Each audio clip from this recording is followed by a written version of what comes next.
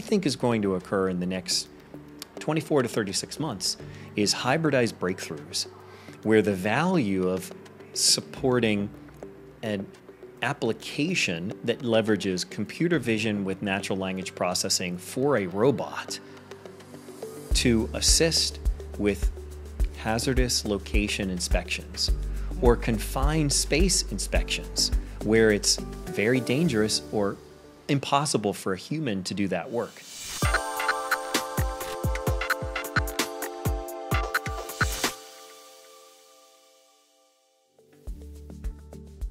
Welcome to the Trailblazers podcast presented by BST Global, where we feature the visionaries who are shaping the AEC industry of the future. My name is Javier Baldor, Chief Executive Officer at BST Global, and your host. Today, I'm joined by Kevin Switala, Chief Technology Officer at Gannett Fleming. Welcome, Kevin. Excited to have you here with us today on our podcast. I'm excited to be here. Thank you so much for inviting me on. So tell us about Gannett Fleming. Over a 100-year-old firm, tremendous reputation, and tell us about your story as well. Sure, absolutely. How long do we have? We are quickly approaching 110 years as a civil engineering firm, typically grown out of a central location, like most family-run businesses are, centered in Pennsylvania. And we had our early years in civil engineering primarily in the water industry and the transportation industry. And we have this rich history of working all over the world, working in big infrastructure projects, everything from large water, wastewater programs, dams and levees, large-scale transportation, so anything roads, highways, bridges, airport work, especially transit and rail, and it's just an exciting variety of activity. We specialize in not just the architecture work, but also the engineering that goes into large-scale infrastructure, and then the construction management oversight. So we do the full circuit of an asset in its entire life cycle. Awesome. Tremendous reputation, I might add. Tell us about your personal story, your journey to Gannett Fleming and at Gannett Fleming. Yeah, so I've been here, hard to believe, close to 25 years at this point. I was working for the city of Philadelphia for a few years after grad school, specializing in a computer-aided technology called geographic information systems, anything mapping, and fell in love with that. And I had a colleague who went through college and grad school ahead of me, and he worked for Gannett Fleming as a planner, and he enticed me to come on board back in the late 90s. And I came on board into a division that specialized in that mapping technology and worked for them for 18 years, working my way up from an entry-level analyst / developer / data analyst, all the way up through project manager and then operations supervisor and operations manager for the division itself, prior to having the opportunity to transition from the front office to the back office and take on the Chief Technology Officer role in 2018. So from that point forward, looking at technology holistically across the organization has been filled with challenges, but filled with some real exciting opportunities too. Well, you may have been ahead of your time. The data analyst is today's data scientist. So you were way ahead of your time. Talk about the challenges you had to overcome. You alluded to some there. What are some of those challenges that in your career you overcame with resilience? Yeah, I would say when you transition roles from within a singular division that may consult or may operate with other divisions of a large organization with the complexity of Gannett Fleming, you learn and have certain knowledge base that you can draw upon when you're thrust into an organizational role that forces you to quickly and rapidly assimilate many other domains of knowledge that you have not been exposed to before. You're proverbially drinking from many fire hoses. So the first of which was just how do I assimilate the information that counts? And throughout my career, doing many, many different kinds of strategic planning projects in geographic information systems for public and private sector work, the clients we were working with were very diverse. So there's always a ramping up position, finding what was essential for that organization, how it worked, what were the business drivers. And that was the same mentality that I had to bring to this role. I'd say the second of which is starting to really understand at a much deeper level the difference between how an engineer thinks, how an architect thinks, and how a construction professional think. I often find that construction professionals think in terms of 18 to 36 months, maybe even shorter period of time, because that's the lifetime of something they're building. That's true. The architect is thinking in terms of maybe 40, 50 years, because that's the foreseeable lifespan of a piece of architecture they're working on. The engineer for big infrastructure thinks in terms of 100 plus years. And there's a mindset that goes along with how they work and the use of technology that you have to assimilate and understand as a technology leader, and language that you need to use for each of those different groups, and to actually help them collaborate properly. Oftentimes, I'm helping translate between those different ideologies and mindsets. I was going to talk to you a little bit later, but we'll tag on to it right now. Architect, engineer, contractor. How do you lead? How do you influence across those different mindsets, approaches, timescales of how they think? What is your personal leadership style, your ethos, and how do you influence and lead across those stakeholders? Yeah, that's a great opportunity to identify emergent leaders within groups that are influencers. So you build a network of influencers that you continue to maintain contact with and cultivate. And those influencers are who you go to vet new ideas before you're going to make a decision. You're always listening to your own team members from a technical perspective, but many technical professionals have their blinders on about how they apply technology within their business. So by going into the operational units and really understanding and developing partnerships with key influencers, you can really have a good balance between what I think of as the golden triangle. It's people, process, and technology. And that's common in our industry.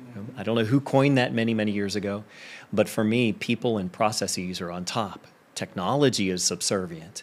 If you can figure out the people and the processes and help derive leadership decisions based on those two, the technology solutions are aplenty. You will always find a technical solution for what people need to do with processes effectively. So we're going to go around that horn there. We're going to probably start with technology and then see how, how people and process certainly tie into that. But, there's this little thing called AI. I don't know if you've heard of it. Two little words? Yeah. Two little words. It's taking the world by storm, as you well know. Talk to me about the impact. A lot of hype. Some may question the amount of hype. Your personal take on it. What kind of impact will it have on our industry? Moderate, meaningful, transformative. Where in that spectrum do you see it fall? Yeah, Gartner has their typical hype cycle, and AI is ready to fall off the yes. the precipice of hype and into the trough of disillusionment, I believe they call it. I am very optimistic that AI will have not just a profound, but a profoundly beneficial impact on our industry. There is a significant amount of angst and gnashing of teeth and concern about job loss. But I look at this at the same time, our industry is facing a massive exodus of our most knowledgeable workforce members, boomers that are going off to retirement. And we're looking to backfill as rapidly as we can, but we have this incredible knowledge gap. AI, and generative AI especially, really provides us an opportunity to have partners, a partnership between a technology that can facilitate the maturity and partner with an individual that may have less experience in a role that they just need to play and don't have 20 years to assimilate the knowledge and the experience that the wise project manager ahead of them had. So I think as an assistant, as a partner, as a collaborator, I think 1 + 1 = 4 in this case. So I truly believe that we will go through that disillusionment period over the next few years, but we cannot ignore the profound impact in every dimension of our role, every dimension of our organization, every dimension of our industry that AI is going to play. Wow. Let's come home closer to Gannett Fleming. What's the top priority and planned investment at Gannett Fleming as it relates to AI? and why as you execute your AI playbook, and what's the prize you hope to achieve? We are a private company. We're a for-profit company. Let's make no bones about that. So we're looking to leverage technology and enhance our processes to identify efficiencies and optimizations. So one of our big roles right now is how do we optimize and then automate? It's not just automating bad, inefficient processes. It's optimizing those processes as much as possible and then automating them. AI can play a role in both of those. It can help inform how do you optimize an inefficient process. And then oftentimes it is the technology that you use and leverage to automate a process. I believe AI is helping us draw keen insights with information at our disposal right now that we may not have drawn had we just looked at it from the human bias perspective. So it's making leaps that we may not have, drawing insights that we may not have. But everything is about profitability and growth of the organization. We have to recognize that we will have fewer licensed, experienced professionals in many different roles because there is a dearth of opportunities that are open job placements and a lack of people to fill those roles. We have to find another way, especially with the IIJA, the Infrastructure Spending Act, really pouring so much needed funding into our industry. We have to find new ways, novel ways to increase productivity. Really, it's about increasing productivity is the real goal that we have as an organization. So you talk about this opportunity. Some may say IIJA, generational spend for infrastructure, as we well know, resource shortage, retirements, all these things that are well said that are happening. How are we going to upskill the folks? How do you plan to upskill the talented professionals you have in your team and really beyond at Gannett Fleming? What does that strategy look like? Where are you finding that next generation worker? Is it different than where you're looking now? Thoughts? Yeah, I think we are by no means lowering the bar, but we're able to widen the aperture of individuals that reside in places that we may not have attracted talent from before, that come to us from backgrounds that we may not have thought about and appreciated the diverse skill set they do bring, especially individuals that are more technologically savvy and friendly. Maybe not experienced with technology, but from a generation, whether you're talking millennials or Gen Zs, that grew up with this kind of technology and have a natural facility and a comfort level that maybe more seasoned workforce members don't naturally have. That gives us the opportunity to partner them with the remaining extremely knowledgeable workforce, but also partner them with co-pilot-like capabilities. Many of the platforms we're using have aspirations, if not already putting in place, assisted artificial intelligence enabling capabilities. BST, Autodesk, Bentley, Microsoft, these will only help aid in our upskilling and reskilling existing workforce members, bringing young junior workforce members to build from the bottom. But it also gives us something else. I truly believe we have an opportunity to still harness the knowledge of, let's say, recently retired workforce members that may want to extend their career, but not go full-time, not even hourly, but on bit work, almost thinking of it as ephemeral jobs, gig work for boomers that still want to have some connectivity, but may allow assistive technology like AI to connect with young workforce members completely remotely through different means than we have available to us now. So I think of that as an opportunity to leverage remote workforce that brings all that experience but doesn't want to leave home anymore. Wow, that's fascinating. So almost taking that experience that has been accumulated, hard-earned, however you want to frame that, for decades, perhaps pairing it with that digital native, a prompt engineer to help teach, train the models and multiply that that productivity curve. Interesting. That is exactly right. It's building the reference models based on their experience that then work with natural language with the other individual learning along the way, so that there may not need to be connectivity between the new workforce member and the retired workforce member. There is something in the middle that is the coach, that is the mentor, that can act in a different way based on the time and availability of the new workforce member that may not align to the recent retired member with all their wisdom. Oh, that's very cool. Talk to me about risks, right? Everybody loves the upside of AI. We all do. Easy to talk about. Talk about the downside. We talk about privacy, attribution of content, algorithmic bias, disinformation, and the list goes on. Thoughts there. How can you achieve this prize while mitigating this downside risk? Yeah, I think we as an industry are naturally insulated in many ways.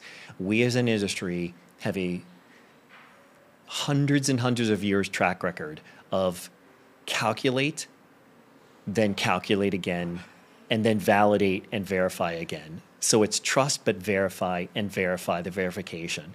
So level 1, level 2 plus verification is something in our DNA as an organization, because if we get a calculation wrong and the bridge isn't designed properly, it fails and unfortunately potentially jeopardizes lives. So I think we will always have a certain level of trust, but really work hard as an organization and an industry to help understand what is the output. And it could be a novel output by generative AI, and help define rules and analyze and verify how did it get there. The design industry has certainly been doing this for 4 or 5 years now, designing new physical components with leaps of logic that we may never have made. Now we need to take that same approach, but always trust and verify the calculations, verify the output. But again, I think we're pretty well positioned to do that. Who owns this IP that we're all talking about? Everything is generative. Have you thought through or contemplated the IP, whether it's not necessarily risk, but the ownership and those kind of things? Just a question there. You know, it's interesting. A few weeks ago, I had the opportunity to listen to Ethan Mollick, and he is a renowned AI pioneer with the University of Pennsylvania. And he said something interesting. He said, all you private companies and the federal government think you have vast reservoirs of data that represent crown jewels. It really doesn't matter anymore. These LLMs are developed upon massive data stores that you could never contemplate. There is so much, regardless of your industry, of that same data in the public domain, because so many of you work in the public sector, that it can very quickly, within the next 18 to 24 months, come up with the same kind of results based on public data or data that was trained on that you may come up with your own prized possessions behind your firewall as you're trying to develop your own LLMs. So don't even worry about it. It's going to make leaps of logic and progress at such a fast pace that within the next 2 years, it will outpace anything you're going to do internally with your own precious data.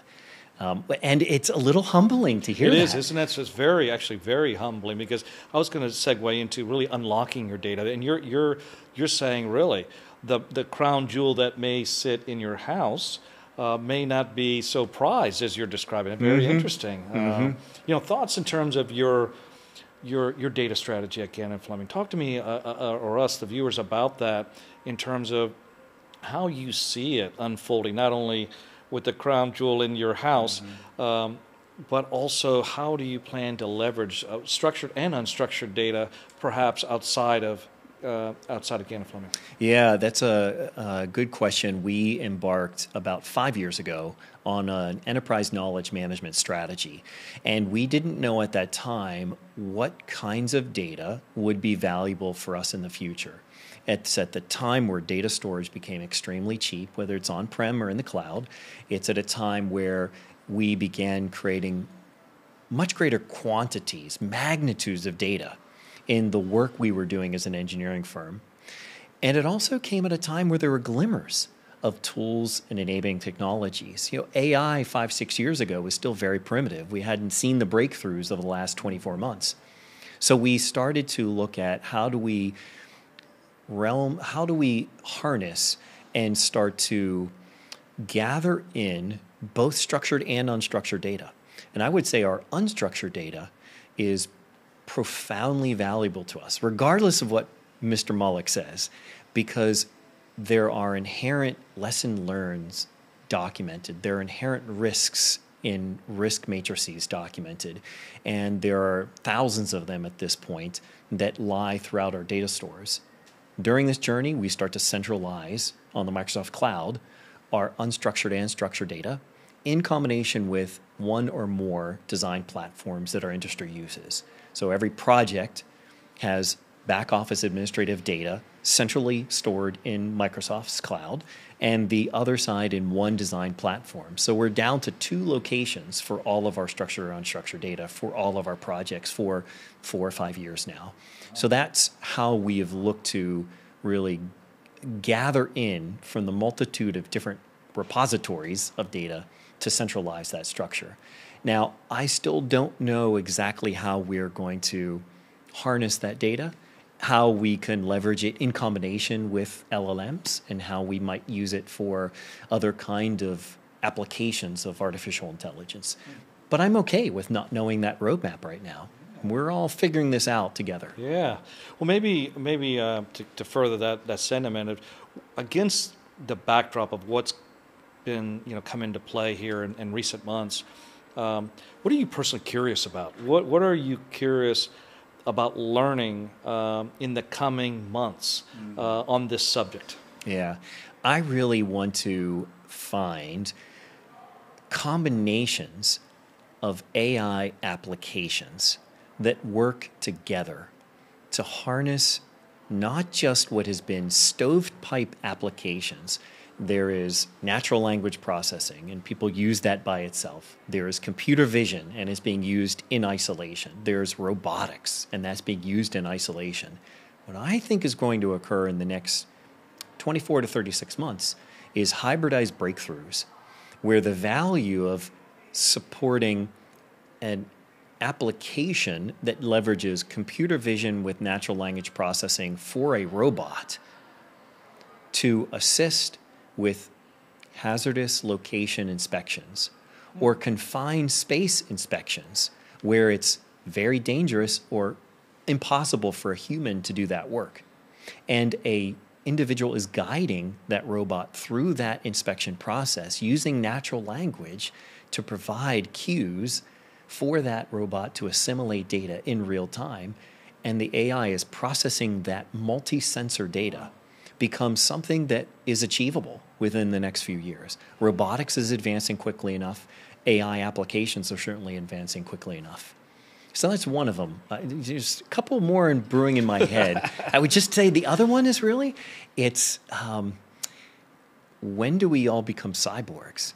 Because I think a breakthrough in our industry for the field worker is harnessed wearable technology that helps monitor and allows the individual with a hands-free ability to narrate and capture observations, but also technology that can monitor the health of that individual. Is their pulse racing because they're in a confined space and they're too tough to tell their supervisor, I don't want to be down here anymore? Is their respiration and their blood pressure or their body temperature increased beyond a threshold because they're getting overheated, they're getting stressed, and they're worried about articulating something, and their supervisor doesn't see and recognize the physical symptoms? Those are all things that look at wearable technology that is similar in the sports industry now, and judging and evaluating and managing playing time on the field and scalar muscular issues that arise. Wow. That's fascinating, Kevin. That's really fascinating. Any final observations, looking, depending on what horizon you foresee, 3 years, 5 years, what does that look like? We sit down for an interview like this 3 years from now, 5 years from now. You would say, wow, I didn't see that coming. What is that? in your mind? Yeah. Outside the great examples you just shared, what is that? Wow, that came out of left field. I think that we are going to have the ability within a much shorter time than we might expect to have direct connectivity between our neural structures and artificial neural structures. I think that we are probably 3 or 4 years away from direct connectivity between how we think and an agent that is sitting outside of us, but bidirectional. Not quite the Matrix, but I think we've seen even I was just with, about to say, that sounds a lot like the Matrix. Even the rudimentary work that we're seeing now with neural enablers to control artificial limbs or individual physical limbs that are part of a body and signaling to muscular tissue to act and nerve tissues to do what they're doing. I think that is a breakthrough that is going to come sooner than us figuring out a new battery technology, which we're also desperately in need of. But I'm putting my money behind neural links faster. There we go. Kevin, fascinating discussion. Thank you for joining us on the Trailblazers podcast. Wish you and Gannett Fleming all the best and much continued success. We'll have to look back maybe in 3 to 5 years, do another interview, play this tape back, and see what we've gotten right. See what we've got, but I'm betting on you. But thank you again for joining us. And thank you all for joining us on this segment of the Trailblazers podcast. Until next time.